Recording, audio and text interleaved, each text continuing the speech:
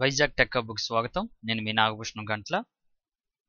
ఈరోజు ఆర్ఆర్బి సికింద్రాబాద్ వెబ్సైట్లో objection tracker link పెట్టడం జరిగిందండి. అబ్జెక్షన్ ట్రాకర్ అంటే ఏం లేదు, మన యొక్క రెస్పాన్స్ షీట్ మనకి లింక్లో ఇస్తాడు. అది డౌన్లోడ్ చేసుకొని అందులో మనం ఏదేది ఆన్సర్ చేసామో అది రైటా రాంగా, అంటే ఆర్ఆర్బి ఏ మార్క్ రైట్ అనుకుంది, మనం ఏమనుకున్నాం. ఒకవేళ మనం అనుకున్నది ఆన్సర్ రైట్ అయితే దాన్ని అబ్జెక్షన్ చేయొచ్చు.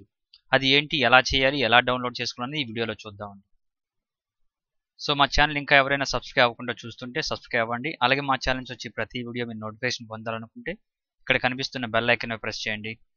అలాగే ఈ వీడియో నచ్చినట్టయితే లైక్ చేయండి, షేర్ చేయండి. సో ఆర్ఆర్బి సికింద్రాబాద్.nic.in వెబ్సైట్ ఓపెన్ చేస్తే మనకి ఇక్కడ చూడండి CN01-2018 ALPN టెక్నీషియన్స్ అనే లింక్ ఇక్కడ ఓపెన్ అవుతుంది. అబ్జెక్షన్ ట్రాకర్ అనే లింక్ ఓపెన్ అయింది.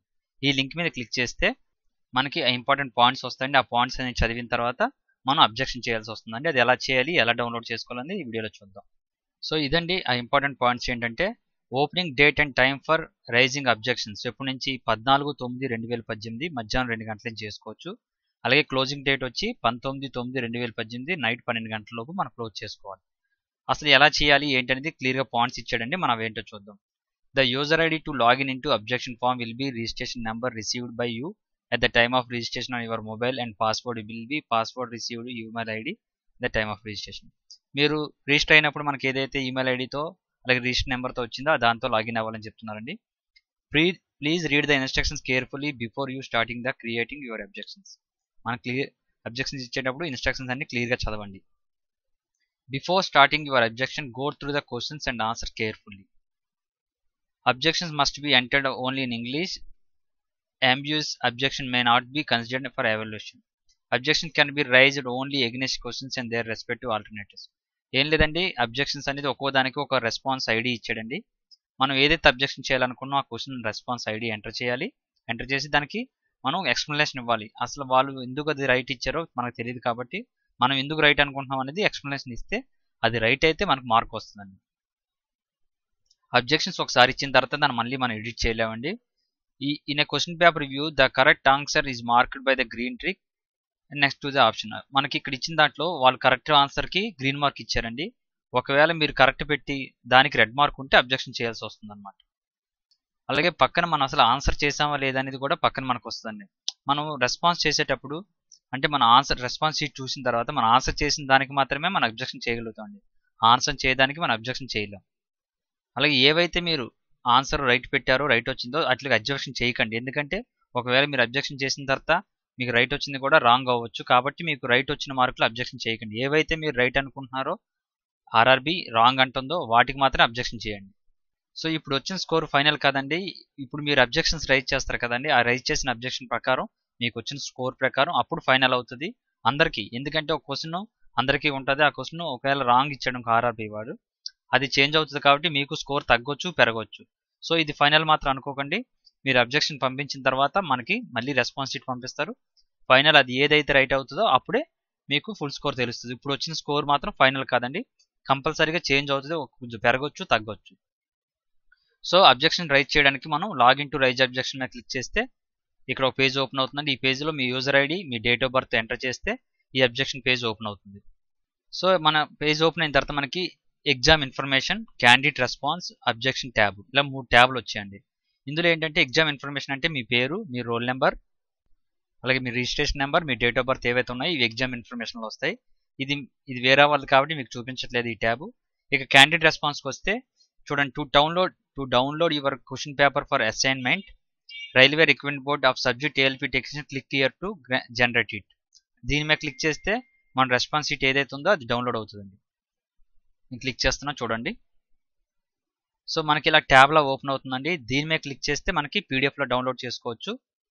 సో ఇదండి షీట్ ఇలా ఓపెన్ అవుతుంది. ఇక్కడ చూడండి ఒక క్వశ్చన్ ఉంది. ఆ క్వశ్చన్కి ఈ 3 రాంగ్ అంటున్నాడు, ఈ 3వది ఆన్సర్ రైట్ అంటున్నాడు. ఈ ఏవైతే రెడ్ క్రాస్ ఉన్నాయో అవి రాంగ్ ఆన్సర్స్, ఈ గ్రీన్ మార్క్ ఏదైతే అది రైట్ అని చెప్తానమాట. అయితే ఇక్కడ మూడిట్లకి మీరు ఆన్సర్ చేసింది చూజ్ ఆప్షన్ 3, మీరు ఆన్సర్ 3 చేశారు. ఆర్ఆర్బి కూడా 3 అనుకుంటుంది. సో ఇది రైట్. సో ఇక్కడ క్వశ్చన్ ఐడి అని ఉంది చూడండి, 9864492805. మీరు ఏం చేస్తారంటే ఈ రెస్పాన్స్ షీట్ డౌన్లోడ్ అయిన తర్వాత మీరు ఏదైతే రైట్ చేయాలనుకుంటున్నారో ఫర్ ఎగ్జాంపుల్ మీరు ఆన్సర్ చేసింది రాంగ్ అయింది అనుకుందాం. ఏదో క్వశ్చన్ చూద్దాం చూడండి. ఫర్ ఎగ్జాంపుల్ ఇది కాదు, ఇది కూడా మీరు అనుకున్నది రైట్ అయింది, ఇది కూడా మీరు అనుకున్నది రైట్ అయింది. సో ఇక్కడ చూడండి, ఇది కూడా మీరు అనుకున్నది రైట్ అయింది, ఇది కూడా మీరు అనుకున్నది రైట్ అయింది. ఇది మీరు అటెంప్ట్ చేయలేదు కాబట్టి not attempt and mark for review అని వచ్చేస్తుంది కాబట్టి మీకు స్కోర్ రాదు దీనికి. ఇది మీరు అనుకున్నది రైట్ అయింది, ఇది మీరు అనుకున్నది రైట్ అయింది. ఇక్కడ చూడండి 12th క్వశ్చన్, ఈ కింద సూత్రాన్ని ఎవరు పేర్కొన్నారు అని వచ్చింది కదండి. ఇక్కడ మీరు ఈ క్వశ్చన్కి ఒకవేళ మీరు పెట్టిన ఆన్సర్ ఏంటండి 2 వచ్చింది అంటే మీరు న్యూలాండ్స్ అని పెట్టారు, కానీ ఆప్షన్ ఏమొచ్చింది 3 మ్యాన్లీవ్ అని వచ్చింది. ఈ మ్యాన్లీవ్ ఆప్షన్ ఆర్ఆర్బి ప్రకారంగా మ్యాన్లీవ్ రైట్ అని, కానీ మీకు ఖచ్చితంగా తెలుసు న్యూలాండ్స్ అని ఖచ్చితంగా తెలిసింది అనుకోండి, ఒక పేపర్ తీసుకొని ఈ క్వశ్చన్ ఐడి రాసుకోండి. ఈ క్వశ్చన్ ఐడి ఏదైతే ఉందో ఇప్పుడు నెంబర్ 12లో ఈ క్వశ్చన్ ఐడి రాసుకుంటే, సో ఈ 9864493374 అనే క్వశ్చన్ మీరు రైట్ చేసుకోండి. అంటే ఇది మీరు రైట్ అని మీరు కన్ఫర్మ్ అనుకుంటున్నారు కాబట్టి, ఇది రైట్ చేయాలనుకుంటున్నారు కాబట్టి ఈ నెంబర్ రాసుకొని ఉంచుకోండి. నెక్స్ట్ ఇక్కడ ఏదైతే ఆన్సర్ చేశారో ఇది మీరు 1 ఆన్సర్ చేశారు. ఇంకో విషయం గమనించాలి, ఇది మార్క్ ఫర్ రివ్యూ పెట్టారు, ఆన్సర్ ఫర్ మార్క్ రివ్యూ ఆప్షన్లో లేదు కాబట్టి మీరు అది రైట్ చేసినా మీకు స్కోర్ రాదు. సో ఇక్కడ చూడండి, ఇక్కడ చూసిన ఆప్షన్ మీరు 1 చేశారు. క్రింద వాక్యాన్ని అత్యంత అనుకూలమైన ఎంపికతో పూర్తి చేయండి అన్నప్పుడు ఒక మెడ పెట్టి అన్న మీరు ఆప్షన్ పెట్టారు, చూజ్ ఆప్షన్ 1 పెట్టారు, కానీ ఆన్సర్ రైట్ ఏమైందండి ఫ్యాబ్రిక్ బట్ట అని వచ్చింది. సో ఇక్కడ మీరు మాత్రం ఇది రైట్ మీరు ఇది కరెక్ట్ కన్ఫామ్గా అనుకుంటున్నారు అనుకో, అప్పుడు ఈ క్వశ్చన్ రైట్ చేయాలంటే ఇది ఈ ఐడి నెంబర్ ఏదైతే ఉందో ఐడి నెంబర్ మీరు నోట్ చేసుకోవాలి. ఈ ఐడి నెంబర్ నోట్ చేసుకోవాలి, ఎందుకంటే మనం క్వశ్చన్ రైట్ చేయాలనుకుంటున్నాం కాబట్టి. మీరు అనుకున్న ఆన్సర్ ఏదో కూడా రాసుకోండి. ఫర్ ఎగ్జాంపుల్ ఈ నెంబర్కి 9844944077 వాడు ఇచ్చిన ఆన్సర్ 1, వాడు ఇచ్చిన ఆన్సర్ ఏంటంటే 3, మీరు అనుకున్న ఆన్సర్ ఏంటి 1. సో 1 మార్చాలనుకుంటున్నారు, ఎందుకు మార్చాలనుకుంటున్నారు కూడా చెప్పాలి. సో ఇలా ఐడీలన్నీ రాసుకున్న తర్వాత ఇందులోకి వస్తే మీ ట్యాబ్ అండి, ఇక్కడ exam information candidate response sheet download చేసుకున్నాం, ఎన్ని రాంగ్ అయి ఉన్నాయి అన్నీ మీరు రాసుకున్నారు. అప్పుడు అబ్జెక్షన్ ట్యాబ్కి వెళ్తారు. అబ్జెక్షన్ ట్యాబ్కి వెళ్ళిన తర్వాత your selection create new objection click refresh. ఒకసారి మీరు అబ్జెక్షన్ చేస్తే మళ్ళీ దాన్ని చేంజ్ చేయలేరండి, అది గుర్తుంచుకోండి. అబ్జెక్షన్ చేసేటప్పుడు చాలా జాగ్రత్త చేయండి.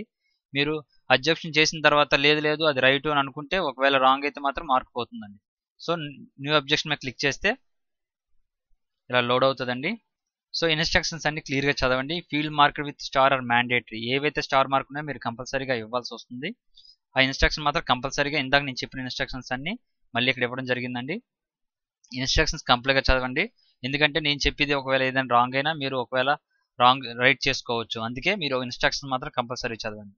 మీరు ఈ పాయింట్ మళ్ళీ చెప్తున్నాను, objections once submitted cannot be edited later అని వస్తుంది చూడండి, మీరు అది గమనించాలి.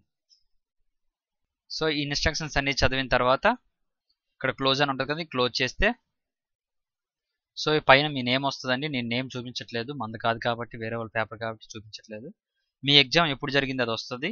అలాగే సెలక్షన్ క్వశ్చన్ ఐడి, ఇప్పుడు మీరు ఆల్రెడీ ఒక పేపర్ మీద రాసుకుని ఉంటారు కదండి, ఈ లిస్ట్ ఆఫ్ క్వశ్చన్స్ మీకు ఇక్కడ వస్తాయి. ఇందాక నేను చెప్పాను కదండి ఆల్రెడీ 9864494077. సో ఆ క్వశ్చన్ ఎక్కడ ఉందో నేను చూసుకుంటాను, లేకపోతే ఇక్కడ టైప్ చేస్తారు 9864494077. ఆ క్వశ్చన్ సెలెక్ట్ చేసుకుంటారు. చేసుకొని టైప్ ఆఫ్ అబ్జెక్షన్, మీరు ఏ టైప్ మీరు అబ్జెక్షన్ ఏం చేస్తున్నారు, ఇన్కరెక్టా, out of సిలబసా, all options ఇన్కరెక్టా, multiple correct ఆన్సర్సా, incorrect answer Kia, translation ఎర్రరా. ఇక్కడ మీరు ఏ టైప్ అబ్జెక్షన్ మీరు టైప్ ఆఫ్ అబ్జెక్షన్ ఏం చేస్తున్నారో అది ఇక్కడ రాయాలండి. ఇన్కరెక్ట్ అయితే ఇన్కరెక్ట్ అని సెలెక్ట్ చేసుకుంటారు. అది ఇన్కరెక్ట్ ఎందుకు వచ్చింది అనేది కూడా ఇక్కడ ఎక్స్ప్లెనేషన్ ఇవ్వాలండి. కంపల్సరీ మీకు ఎక్స్ప్లెనేషన్ మీరు ఏదైతే రాయాలనుకుంటే ఇక్కడ రాయండి. కరెక్ట్ ఆన్సర్ ఫర్ ఎగ్జాంపుల్ మీరు 3 పెట్టారు అంతే కదండి, మీరు చూజ్ చేసుకున్న ఆన్సర్ కరెక్ట్ వచ్చింది 3 వచ్చింది, మీరు 1 పెట్టారు. సో యాజ్ పర్ క్యాండిడేట్ పరంగా మీరు 1 అనుకుంటారు అనుకో, 1 మీరు ఏదైతే ఆన్సర్ పెట్టారో అది ఇక్కడ సబ్మిట్ చేయండి. మీరు రైట్ అనుకున్నప్పుడు మాత్రమే అనుకుని ఇక్కడ సబ్మిట్ చేస్తే సబ్మిట్ అవుతుంది. అలాగే మీరు ఎన్ని క్వశ్చన్లు ఇవ్వాలనుకున్న అన్ని సెలెక్ట్ చేసుకొని మీరు ఇవ్వచ్చండి. సో మీరు ఇది గమనించాలి, నేను ఇప్పుడు సబ్మిట్ కొట్టట్లేదు ఎందుకంటే ఇది వేరే వాళ్ళ పేపర్ కాబట్టి. మీరు ఏవే ఇవ్వాలనుకున్నారు అన్ని సెలెక్ట్ చేసుకొని సబ్మిట్ కొడితే ఒక్కొక్క క్వశ్చన్ యాడ్ అవుతూ వస్తుంటుంది. సో ఇదండి, ఇది ఇలా చేయాల్సి వస్తుంది. మీకు అర్థమైందని అనుకుంటున్నాను. ఇక్కడ గమనించాల్సిన పాయింట్లు నేను మళ్ళీ చెప్తున్నానండి, బుల్లెట్ పాయింట్స్ జాగ్రత్తగా వినండి.